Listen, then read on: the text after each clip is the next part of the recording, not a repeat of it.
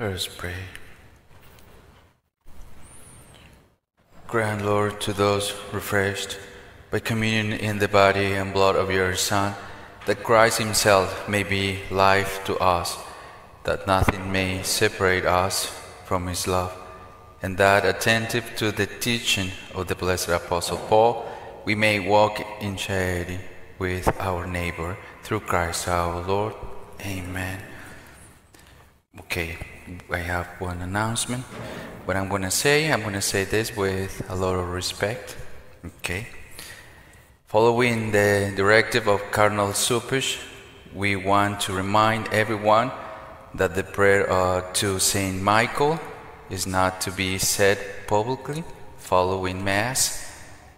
This devotional prayer may be recited privately while being respectful of others in the church. Okay. And also, you realize that I like to say Hail Mary at the end of the Eucharist. Well, now I was told to sing instead of the Hail Mary. What is the thing? As a priest, I have to obey. And if I obey, I should do this at peace. And my heart is at peace. Okay? I was reflecting on this. Now I say, okay, that's okay. If the Card.Cupich says this, I have to do it, right? But at peace. Okay? Thank you. The Lord be with you. May Almighty God bless you, the Father, Son, Holy Spirit. Go in peace. Glorify the Lord by your life.